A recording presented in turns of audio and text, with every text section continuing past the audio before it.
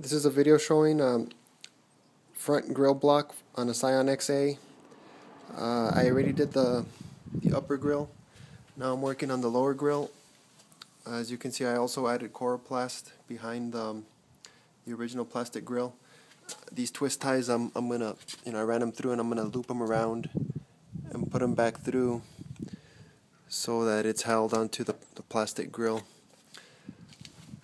And you can see I cut two pieces, 6 by 17. Here's a metal line here. And so I'm holding it together with 10 ties. 2 of them are already tied here. And let's see, you can see the underside.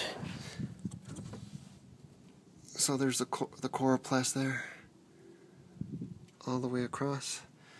So I'm doing a full block of the bottom part of the front grill, and on the top I did a partial, as you saw in the previous video.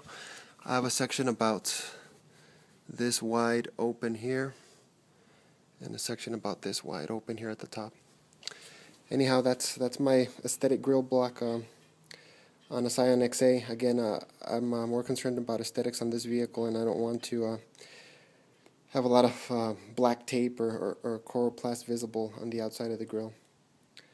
As you can see, once the ties are strapped down, they're very difficult to actually see. There's another one there. That's it for this video.